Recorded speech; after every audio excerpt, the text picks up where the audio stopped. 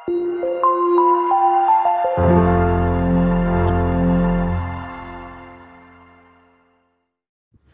വീഡിയോയിലേക്ക് എല്ലാവർക്കും സ്വാഗതം. ഇന്ന് നമ്മൾ ചെയ്യാൻ പോകുന്നത് എക്സസൈസ് 11.2 ആണ്.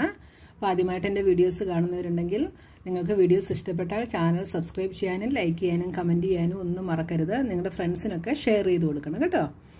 അപ്പോൾ ഫസ്റ്റ് ക്വസ്റ്റ്യൻ എന്താണെന്ന് നമുക്ക് നോക്കാം. The side of an equilateral triangle is shown by L. Express the perimeter of the equilateral triangle using L. അപ്പോൾ നമ്മളോട് ഇവിടെ ക്വസ്റ്റ്യനിൽ പറഞ്ഞിരിക്കുന്നത് ഒരു ഈക്വിലേറ്ററൽ ട്രയാങ്കിളിൻ്റെ സൈഡ് L ആണ് എന്ന് നമുക്ക് തന്നിട്ടുണ്ട് അല്ലേ. അപ്പോൾ ഈക്വിലേറ്ററൽ ട്രയാങ്കിൾ എന്ന് വെച്ചാൽ എന്താണ്? അപ്പോൾ അതിനു മുമ്പ് ഞാൻ ഒരു കാര്യം പറയട്ടെ. നിങ്ങൾ ഈ എക്സസൈസ് കാണുന്നതിന് മുമ്പ് ഞാൻ ഇതിൻ്റെ തൊട്ട് മുമ്പ് ഒരു ഇൻട്രൊഡക്ഷൻ വീഡിയോ പാർട്ട് 2 ഇട്ടിട്ടുണ്ട് കേട്ടോ. അപ്പോൾ അത് നിങ്ങൾ കണ്ടിട്ട് ഈ എക്സസൈസ് കാണുക. അപ്പോൾ നിങ്ങൾക്ക് എക്സസൈസ് ഈസി ആയിട്ട് ചെയ്യാനായിട്ട് സാധിക്കും കേട്ടോ. അപ്പോൾ ഒരു ഈക്വിലേറ്ററൽ ട്രയാങ്കിൾ എന്ന് പറഞ്ഞാൽ എന്താണ്? ഈക്വിലേറ്ററൽ ട്രയാങ്കിൾ എന്ന് വെച്ചാൽ 3 സൈഡ്സും ഈക്വൽ ആയിട്ടുള്ള ട്രയാങ്കിളിനെയാണ് നമ്മൾ എന്ത് പറയുന്നത്? ഈക്വിലേറ്ററൽ ട്രയാങ്കിൾ എന്ന് പറയുന്നത് അല്ലേ. അപ്പോൾ സ്ക്വയറിൻ്റെ ഒക്കെ പെരിമീറ്റർ കാണുന്നത് എങ്ങനെയായിരുന്നു? Number of side into length of 1 side. അങ്ങനെയാണ് നമ്മൾ സ്ക്വയറിൻ്റെ പെരിമീറ്റർ കാണുന്നത് അല്ലേ. പെരിമീറ്റർ എന്ന് വെച്ചാൽ എന്താണ്? അതിൻ്റെ എല്ലാ സൈഡിൻ്റെയും കൂടെ ലെങ്ത് ആഡ് ചെയ്യുമ്പോൾ കിട്ടുന്നതാണ് എന്താ? പെരിമീറ്റർ എന്ന് പറയുന്നത്. അപ്പോൾ നമ്മളോട് ഇവിടെ ഒരു സൈഡ് L ആണ് എന്ന് പറഞ്ഞിട്ടുണ്ട്. അപ്പോൾ ഈക്വിലേറ്ററൽ ട്രയാങ്കിൾ ആയതുകൊണ്ട് ഇതിൻ്റെ എല്ലാ സൈഡും എന്തായിരിക്കും? L തന്നെ ആയിരിക്കും. പിന്നെന്താ പറഞ്ഞിരിക്കുന്നത്? Express the perimeter of the equilateral triangle using L. അപ്പോൾ ഈ L യൂസ് ചെയ്തിട്ട് നമ്മൾ ഈക്വിലേറ്ററൽ ട്രയാങ്കിളിൻ്റെ പെരിമീറ്ററിനെ എക്സ്പ്രസ് ചെയ്യണം. അപ്പോൾ ഇതിൻ്റെ പെരിമീറ്റർ എന്തായിരിക്കും? പെരിമീറ്റർ എന്ന് പറയുന്നത് some of the lengths of side of the equilateral triangle അല്ലേ. ഇതിൻ്റെ സൈഡുകളുടെ ലെങ്ത് തമ്മിൽ ഉള്ള സമ്മിനെയാണ് നമ്മൾ എന്ത് പറയുന്നത്? പെരിമീറ്റർ എന്ന് പറയുന്നത്. അപ്പോൾ ഇതിൻ്റെ പെരിമീറ്റർ നമുക്ക് എങ്ങനെ എഴുതാം? പെരിമീറ്റർ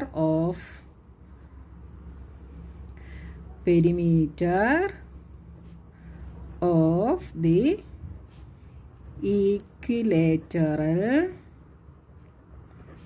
triangle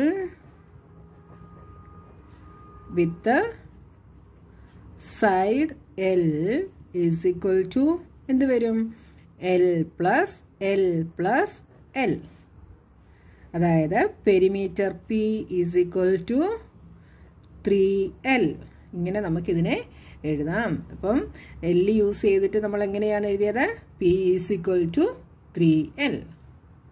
ഈ സെക്കൻഡ് ക്വസ്റ്റ്യൻ നോക്കിയേ. The side of A regular hexagon is denoted by L. അപ്പോൾ ഇവിടെ ക്വസ്റ്റ്യനിൽ നിങ്ങൾ ശ്രദ്ധിച്ചോണം. ഇവിടെ എന്താ പറഞ്ഞിരിക്കുന്നത്? റെഗുലർ ഹെക്സഗൺ എന്ന് പറഞ്ഞിട്ടുണ്ട് അല്ലേ. അപ്പോൾ റെഗുലർ എന്ന് പറഞ്ഞിട്ടുണ്ടെങ്കിൽ അതിന്റെ മീനിങ് അതിന്റെ എല്ലാ സൈഡും എന്തായിരിക്കും? ഈക്വൽ ആയിരിക്കും. ഇപ്പം ഇവിടെ റെഗുലർ ഹെക്സഗൺ ആണ്. ഹെക്സഗൺ എന്ന് വെച്ചാൽ എത്ര സൈഡ് ഉണ്ട്?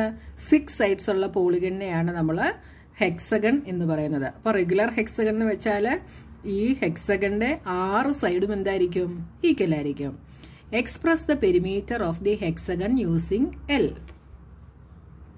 അപ്പോൾ ഹെക്സഗന്റെ പെരിമീറ്ററിനെ നമ്മൾ L യൂസ് ചെയ്തിട്ട് എക്സ്പ്രസ് ചെയ്യണം. നമുക്കൊരു ഹിന്റ് തന്നിട്ടുണ്ട്. A regular hexagon has all it's 6 sides equal in length. ഒരു റെഗുലർ ഹെക്സഗന്റെ 6 സൈഡ്സും ലെങ്തിൽ ഈക്വൽ ആയിരിക്കുമെന്ന് ഒരു ഹിന്റ് നമുക്ക് തന്നിട്ടുണ്ട് അല്ലേ. അങ്ങനെയാണെങ്കിൽ ഇതിന്റെ പെരിമീറ്റർ നമുക്ക് എന്തെഴുതാം? പെരിമീറ്റർ എന്ന് പറയുന്നത് എല്ലാ സൈഡും കൂടെ ആഡ് ചെയ്യുന്നതാണ്. അപ്പോൾ ഇതിന്റെ perimeter എന്തെഴുതാം? Perimeter P of the regular hexagon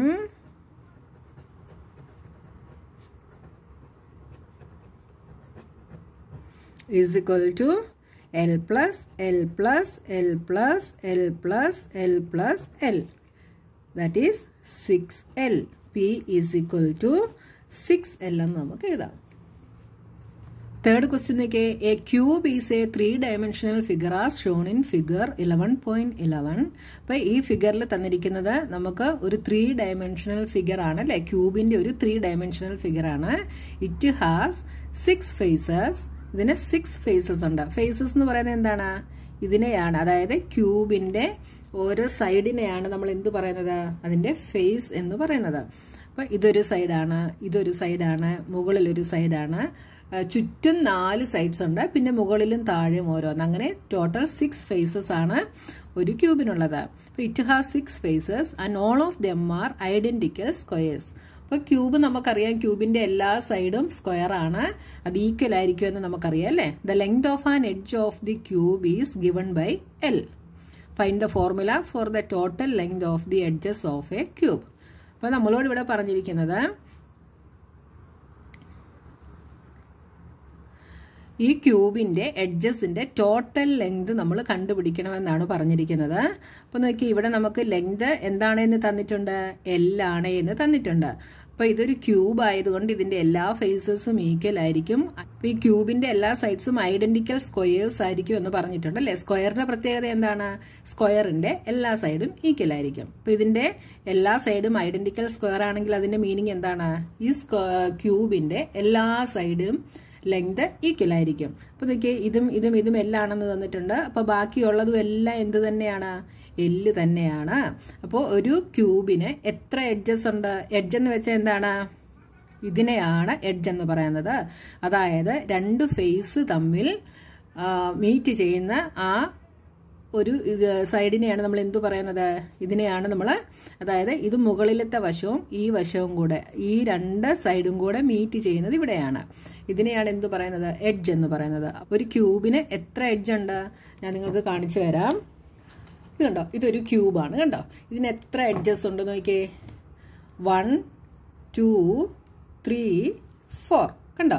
അപ്പോൾ ഈ ഒരു സൈഡും കൂടെ മീറ്റ് ചെയ്യുന്നത് ഇവിടെയാണ് അല്ലേ, ഇതാണ് എഡ്ജ് എന്ന് പറയുന്നത്. അപ്പം ഇവിടെ 1 2 3 4, പിന്നെ ഈ താഴ്വശത്തും അതേപോലെ 4 ഉണ്ട് അല്ലേ, അപ്പം 8 ആയി.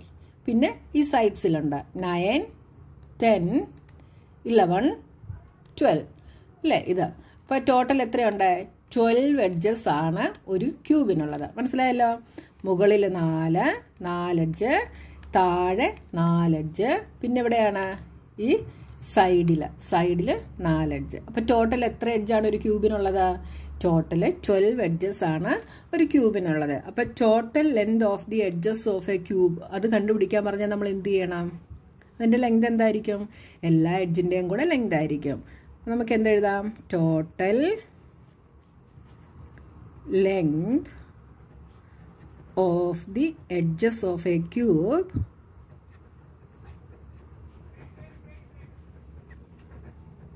ഈസ് ഈക്വൽ ടു എന്താണ്, 12L. അതായത് എല്ലാ എഡ്ജിൻ്റെയും കൂടെ ലെങ്ത് ആഡ് ചെയ്യുന്നു. അപ്പോൾ 12 എഡ്ജസ് ആണുള്ളത്. So 12L. Question number 4. The diameter of a circle is a line which joins 2 points on the circle and also passes through the center of the circle. അപ്പോൾ നമ്മൾ കഴിഞ്ഞ ഒരു ചാപ്റ്ററിൽ പഠിച്ചു, ഒരു സർക്കിളിന്റെ ഡയമീറ്റർ എന്താണ് എന്ന് പഠിച്ചല്ലേ. ഡയമീറ്റർ എന്ന് പറയുന്നത് എന്താണ്, അപ്പോൾ ഡയമീറ്റർ എന്ന് പറഞ്ഞാൽ എന്താണ്, സർക്കിളിന്റെ സെന്ററിൽ കൂടി കടന്നു പോകുന്ന ലൈനിനെയാണ് നമ്മൾ എന്തു പറയുന്നത്, ഡയമീറ്റർ എന്ന് പറയുന്നത്. അതെന്ത് ചെയ്യുന്നുണ്ട്, സർക്കിളിലെ 2 പോയിന്റ്സിനെ തമ്മിൽ ജോയിൻ ചെയ്യുന്നുണ്ട് അല്ലേ. AB is A diameter of the circle. അപ്പോൾ ഈ സർക്കിളിലെ ഡയമീറ്റർ എന്ന് പറയുന്നത് എന്താണ്, AB ആണ്. ഇത് ഈ സർക്കിളിലെ ഈ പോയിന്റിനെയും കൂടെ ജോയിൻ ചെയ്യുന്നുണ്ട്. ഇത് സെന്ററിൽ കൂടെയാണ് പാസ് ചെയ്യുന്നത്. C is it's centre. പിന്നെന്താ പറഞ്ഞിരിക്കുന്നത്, express the diameter of the circle D in terms of its radius. ഡയമീറ്ററിനെ നമ്മൾ റേഡിയസിൽ എന്ത് ചെയ്യണം, എക്സ്പ്രസ് ചെയ്യണം. അപ്പോൾ ഡയമീറ്റർ എന്ന് വെച്ചാൽ എന്താണ് എന്ന് നമുക്കറിയാം അല്ലേ. റേഡിയസ് എന്ന് വെച്ചാൽ എന്താണ്, ഇവിടം തൊട്ട് ഇവിടെ വരെയുള്ള ലെങ്ത് ആണ് റേഡിയസ് എന്ന് പറയുന്നത്. അതുപോലെ ഇതും ഒരു റേഡിയസ് ആണ്. അപ്പോൾ ഡയമീറ്റർ എന്ന് പറയുന്നത് എന്തായിരിക്കും, ഈ റേഡിയസും കൂടെ ആഡ് ചെയ്യുന്നതാണ് എന്താ, ഡയമീറ്റർ എന്ന് പറയുന്നത്. അപ്പോൾ ഇവിടെ നോക്കിയേ, ഡയമീറ്റർ ഇവിടെ AB ആണ് എന്ന് നമ്മളോട് പറഞ്ഞിട്ടുണ്ട്. അപ്പോൾ AB ഈസ് ഈക്വൽ ടു നമുക്ക് എന്തെഴുതാം, AC ഈ ഡയമീറ്റർ പ്ലസ് BC അല്ലേ, ഇതൊരു ഡയമീറ്റർ ആണ്. അപ്പം ഈ BCയും ACയും കൂടെ ആഡ് ചെയ്യുന്നതാണ് AB എന്ന് പറയുന്നത്. ഇതൊരു റേഡിയസ് ആണ്. അപ്പോൾ ഇത് 6 ആണെന്ന് തന്നിട്ടുണ്ട്. അപ്പോൾ ഈ റേഡിയസിനെ നമുക്ക് 6 ആയിട്ട് തന്നെ എടുക്കാം. അപ്പോൾ AB is A diameter. So D is equal to R plus R. D is equal to R plus R is 2R. ഇപ്പോൾ നോക്കിയേ, ടേംസ് ഓഫ് റേഡിയസിൽ നമ്മൾ എന്ത് ചെയ്തു, ഡയമീറ്ററിനെ എക്സ്പ്രസ് ചെയ്തു. Next question number 5. To find the sum of three numbers 14, 27 and 13, we can have two ways. First, we may first add 14 and 27 to get 41 and then add 13 to it to get the total sum 54. അപ്പോൾ നമുക്ക് 14ന്റെയും 27ന്റെയും 13ന്റെയും sum കണ്ടുപിടിക്കണമെങ്കിൽ നമുക്ക് രണ്ട് വഴികളുണ്ട്. First എന്താണ് അവർ പറഞ്ഞിരിക്കുന്നത്? First പറഞ്ഞിരിക്കുന്നത് നമ്മൾ 14ഉം 27ഉം കൂടെ ആഡ് ചെയ്യും. ഇത് രണ്ടും കൂടെ ആഡ് ചെയ്യും. And then add 13 to it. എന്നിട്ട് നമ്മൾ ഇതിൻ്റെ കൂടെ 13 ആഡ് ചെയ്യും. അപ്പോൾ നമുക്ക് എന്ത് കിട്ടും? 14 പ്ലസ് 27 ഈസ് 30, 41. 41 പ്ലസ് 13. ആദ്യം നമ്മൾ ഇത് രണ്ടും കൂടെ ആഡ് ചെയ്യുന്നു. എന്നിട്ട് അതിൻ്റെ കൂടെ 13 ആഡ് ചെയ്യുന്നു. അപ്പോൾ എന്ത് കിട്ടും? 54 എന്ന് കിട്ടും. പിന്നെ അടുത്ത എന്താ പറഞ്ഞിരിക്കുന്നത്? We may add 27 and 13 to get 40 and then add 14 to get the sum of 54. പിന്നീട് നമ്മൾ ചെയ്യുന്നത് എന്ത് ചെയ്യും? 14 പ്ലസ് നമ്മൾ 27 ആൻഡ് 13 ആഡ് ചെയ്യും. 27ഉം 13ഉം കൂടെ ആഡ് ചെയ്യും. അപ്പോൾ നമുക്ക് എന്ത് കിട്ടും? 40 കിട്ടും. അതിൻ്റെ കൂടെ നമ്മൾ 14 ആഡ് ചെയ്യും. അപ്പം നിങ്ങൾ ഇങ്ങനെ എഴുതിയിട്ട് ബ്രാക്കറ്റ് ഇട്ടാൽ അതിൻ്റെ മീനിങ് ബ്രാക്കറ്റിൽ തന്നിരിക്കുന്നത് നിങ്ങൾ ആദ്യം ആഡ് ചെയ്യണം കേട്ടോ. അപ്പോൾ എന്ത് കിട്ടും? 14 പ്ലസ് 27 പ്ലസ് 13 ഈസ് 40. എന്നിട്ട് ഈ 14ന്റെ കൂടെ ആഡ് ചെയ്യും. അപ്പോൾ എന്ത് കിട്ടും? 54 എന്ന് കിട്ടും. അങ്ങനെ നമുക്ക് എന്ത് എഴുതാമെന്ന് അവർ പറഞ്ഞിരിക്കുന്നത്? 14 plus 27 plus 13 is equal to 14 plus 27 plus 13.